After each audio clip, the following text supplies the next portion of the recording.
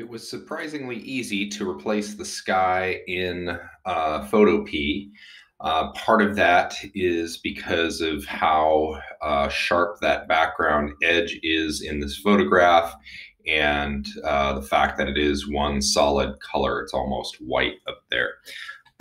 So here's the way I went about it. I don't typically use the magic wand selection tool, but it just happened to work really well for this because it's one solid flat color. Um, so if I click back here with the magic wand and try to select that, there we go, it's selected. It did a pretty good job, but I'm going to attempt to refine the edge. So I'm going to click on Refine Edge in the top selection menu. That should launch the Refine Edge program.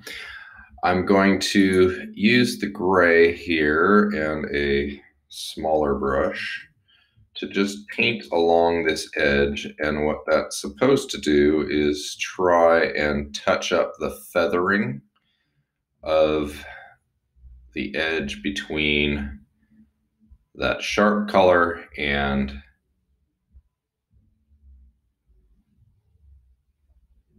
the trees. So I'm going to drag that across. It's going to do what it does to try and soften the edge and blend it in a little bit more. So I think that's good enough. That's the way I used it, and it created a selection of the sky. So I'm going to go ahead and make this a new layer so it makes it easy to select. I'll hit OK. And you'll see that I now have the sky selected as a new layer. If I turn this back on, looks about the same as normal.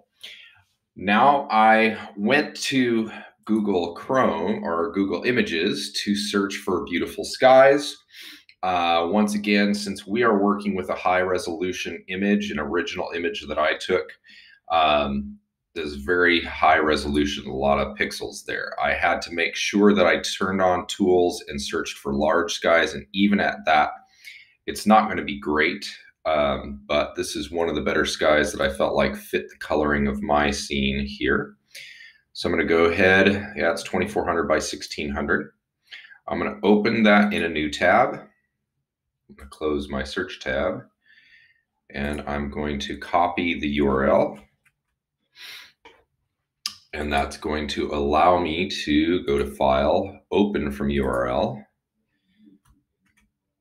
paste it in there. I'm going to paste it into the current project. Hit OK. Notice, even though it's pretty high resolution, one that I found, it's still not as high resolution as my original image. So I am going to have to enlarge this a little bit. I do hate scaling up photos in Photoshop. I think it's poor practice to do so because you're trying to stretch resolution that isn't there. But for this particular instance, it's going to have to be okay. So that was placed in there. It's currently a smart object, and I think that's going to have to be okay for me. And what I'm going to do is I'm going to hold down the Command key on a Mac or Control key on Windows, and you're going to click on that layer that we created from the sky. And you notice it loads the selection of that layer. It's not actually selecting the layer, it just loaded the selection on the current layer.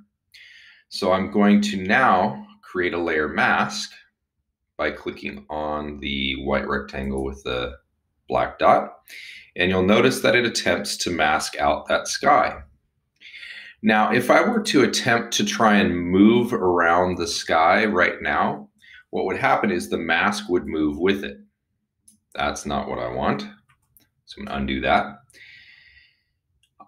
I need to turn off this link that links the mask to the picture. So if I uncheck the link, now they're no longer linked together. Now, if I were to try to move this, it would actually move the mask instead of the sky, which is not what I want. I need to make sure I have the actual sky image selected. And now I can move the sky around and the mask stays put, which is what I wanted. So I'm going to move this up to the point where I like the cloud cover that I've got. I think I want just a little bit of the sun poking through there.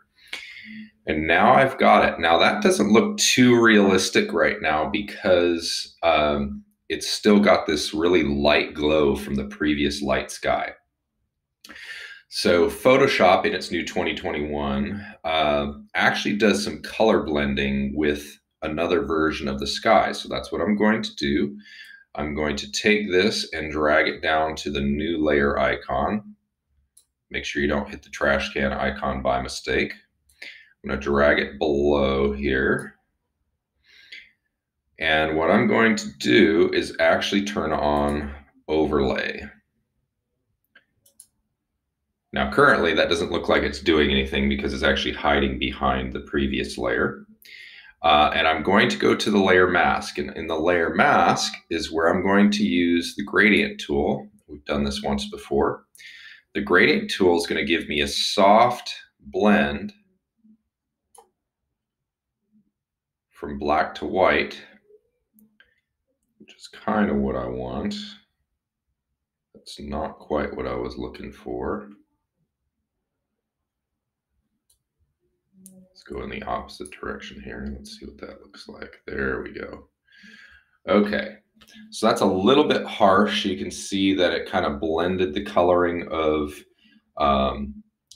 the sunset image on top of the grass and the plants, which is what I wanted. I'm going to turn off the white layer in the background so I get rid of the little bit of glow. So that was the original sky background that I used for the mask. So that got rid of a little bit of the glow. And I'm going to play with the opacity until I'm happy with it. So I'm clicking on opacity and I'm dragging until I like what I see. I think about 75% is pretty good. So now I have the layer mask over here with a nice gradient on it. And I can move that gradient down a little bit. So there it is. I have that selected. If I use the move tool, I should be able to move that down. If it lets me. There we go.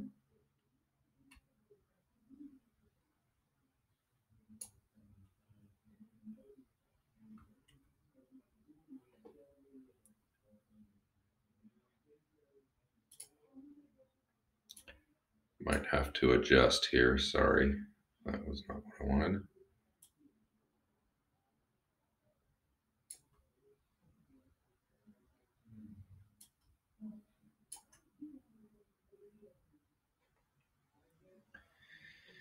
A little bit too much of the sun showing through there, so I'm going to paint that out with a little bit of black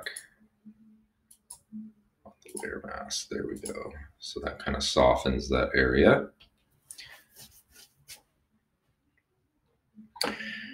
And that's pretty well blended. So I've just replaced the sky in Photopea. And now those two layers are there. Now I can continue to adjust the colors